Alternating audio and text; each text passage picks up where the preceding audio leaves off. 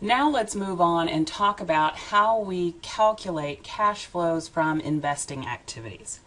To calculate cash flows from investing activities, all the changes in the non-current assets must be examined. So in general, an increase in a non-current asset suggests that there was a purchase and therefore we had a cash outflow.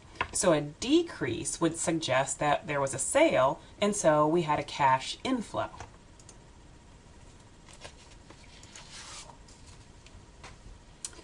Cash flows from investing activities include cash inflows from the sale of property, plant, and equipment, the sale of securities, so that would be stocks and bonds, of other companies, so not our own securities. That would fall in the financing category, and that's one that kind of trips people up every now and then.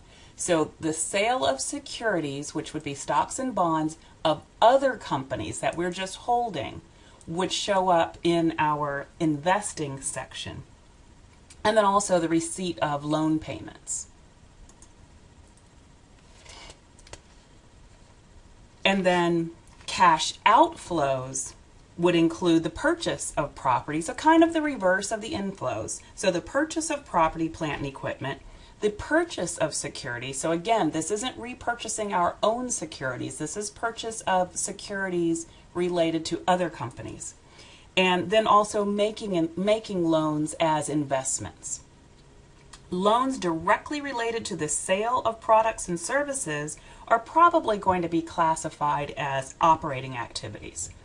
And then the interest on loans included as an investing activity are also going to be classified as cash flow from operating activities. So let's take a look at an example. Let's assume that the Hardin Supply Company discloses that it sold equipment with a cost of $10,000 and accumulated depreciation of $5,000 for $6,000. Okay, that's a little bit confusing. So let me back up and explain what we're saying.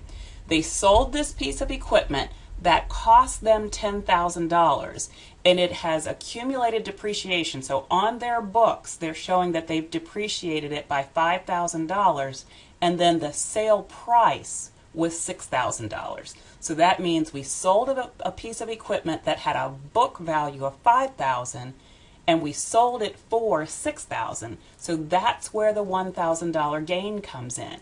To us, it was only worth $5,000, but we were able to sell it for $6,000, which was a $1,000 difference, and so that's a gain to this company. So that $1,000 gain came from selling equipment, and that gain is accounted for in the operating activities. So that's exactly what we were just talking about on the last slide. So why don't we stop there, and then we can come back and talk about cash flows from financing activities.